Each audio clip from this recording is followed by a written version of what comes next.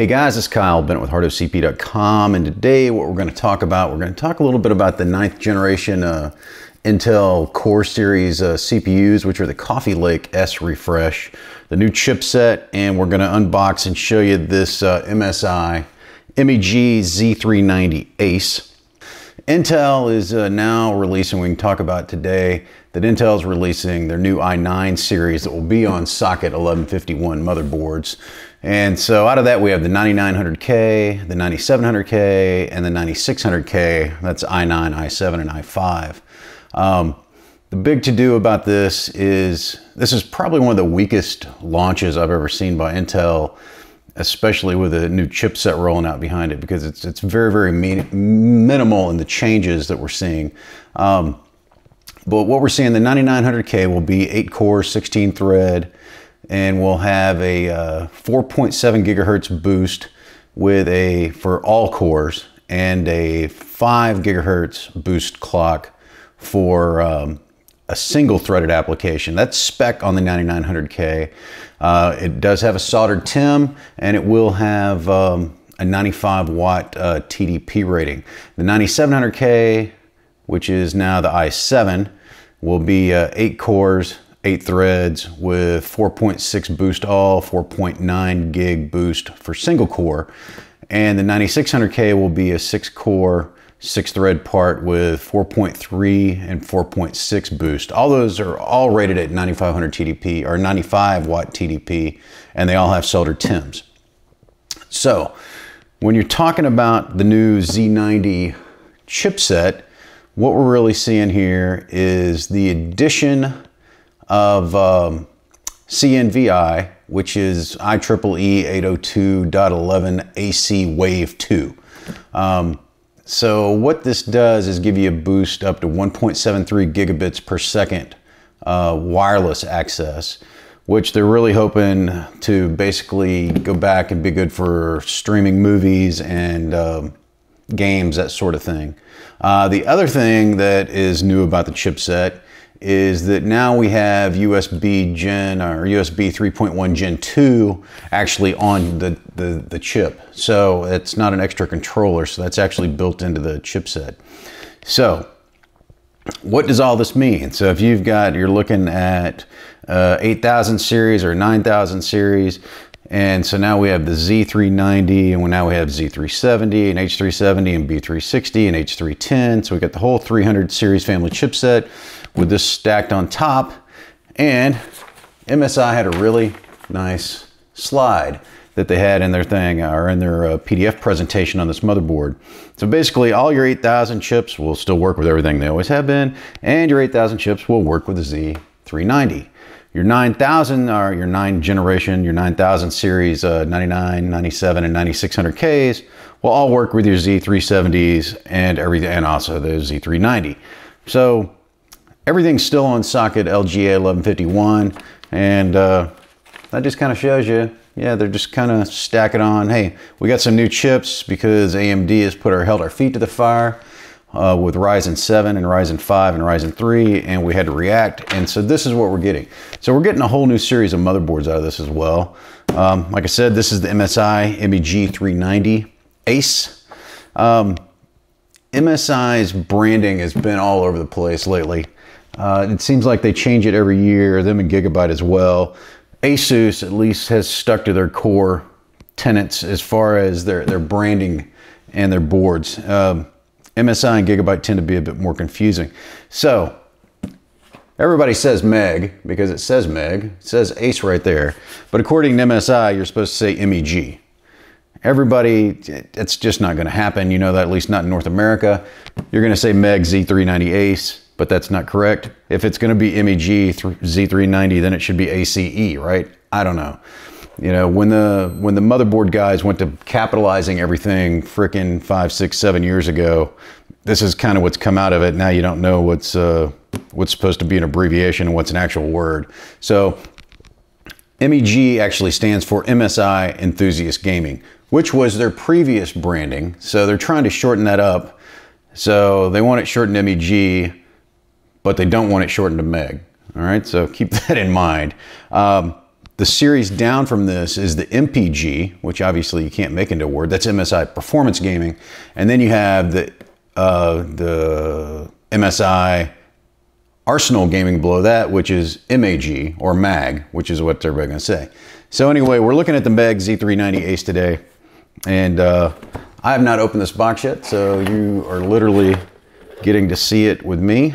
So this is a review board. This is something you don't see too often. So this is actually media sample performance qualification. And they started doing this a few years ago, which, so it tells here what they tested this with, what memory, blah, blah, blah. Hey, they even show you some scores here. I mean, this has got the guy that's signed by, hey, did it on this date. So what this really does is, honestly, what this does is this shows that the board actually works before it got to us, because getting dead boards used to be an issue, and especially on very, very early production samples. So let's get this out of here. So quick look what we got in the box. We've got a SLI header, which of course you won't be using those anymore with new RTX cards. We got a little bit of marketing. We do have our drivers still on CD. All these should come on USB sticks now. It's just ridiculous to have them still on CDs. We got a True Gaming badge. Got some more stickers there. What is this? I don't really know. There's nothing in the bag. Or there is, I'm sorry. That is something. That's the screws for retaining some of our M.2. We've got a whole host of Mystic Light Infinity attachments, because this thing is certainly RGB enabled. We've got, what else do we have here? We have our antennas for our wireless, SATA cables, more SATA cables. So there you go. It's a mid-level board on the top end line. The Godlike is one above the ACE. It does come with a bit more stuff, so that's what's in the box. So this is the built-in I/O panel. We do have our CMOS flashback, our CMOS clear button here. We also have our BIOS flashback plus button. You do not need a CPU to use that. Over here in red, we have our USB 3.1 Gen 2. Then we got a Type-C connector as well. We got a little MSI Gaming. This NIC on here is a killer NIC. It's the E2500 gigabit LAN. So let's see, more USB. Here's our wireless connectors, and obviously our sound connectors. So right over here on the side of the board, we've got two 8-pin CPU powers, as well as the 24-pin down on the lower edge of the board. So on the ACE here, you've got this screen, and it's kind of like one of those infinity screen things. We'll plug this in and I'll show you what the RGB is all about. So for our VRM power on the ACE, we do have, we have 1, 2, 3, 4, 5, 6, 7, 8, 9. So we got 13 phase VRM on this. Got a nice clean slot area. We do have fan header here. We got more fan headers here and here. We do have some RGB connections here, RGB connections here. I think these RGB connections here, these also will interface with Corsair as well. So looking around to the slot side of the card, we've got our two primary PCIe by 16 slots here, and we're nice and spread out here. So if you are looking at using some of the new RTX NVIDIA cards that have the 2.75 slot width, you're going to be just fine here, because we've got enough room. I know a lot of people have made fun of the 2.75 slot width. I really like the idea a whole lot, in that you don't have your cards coming up right next to each other, so it gives you a little room for breathability. So one of the things, we do have M.2 here, we have M.2 here, then we have M.2 over here as well. This one does come with the heatsink on it. These other two do not, and this is one of the things the less expensive board has. The Godlike has covers for all these, so it's got a little bit better look to it, a little bit more finished look.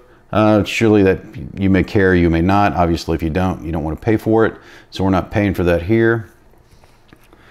The Audio Boost HD, everything is nice and cordoned off, like it's pretty much customary on these high-end boards nowadays. The what we have, oh yeah, the Intel wireless is a 9560 as well. So the audio boost, the chipset on the high definition audio here is a ALC 1220 audio processor. I know the Godlike has a DAC on it, so it's a little bit advanced in the sound as well. So down on our buttons down on the board, we've got a power and reset, and right here you can turn this little knob. MSI has made this look a little bit different lately. This is their game boost. And so what this is an automatic overclocking feature. This is, you can actually do this in the BIOS as well. You never have to touch this thing on the board. And actually it's gotten a little bit better looking. It doesn't look near as cheap as it used to. So what Game Boost does, gives you automatic overclocking profiles. So if you remember on the i9-9900K, spec clocks are 4.7 and 5.0.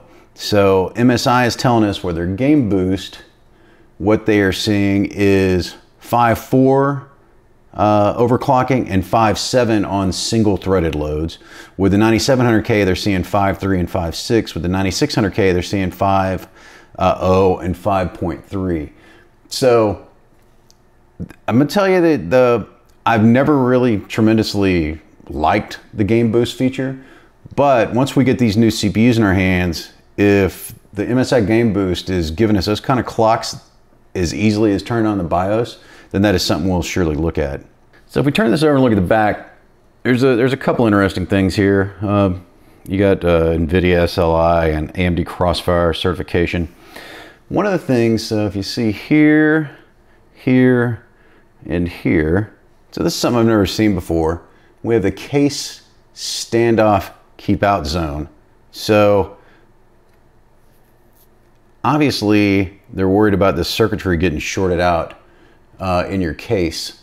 So that's definitely something I guess you need to look at. I don't know, we'll lay it down. I don't see why that would be an issue.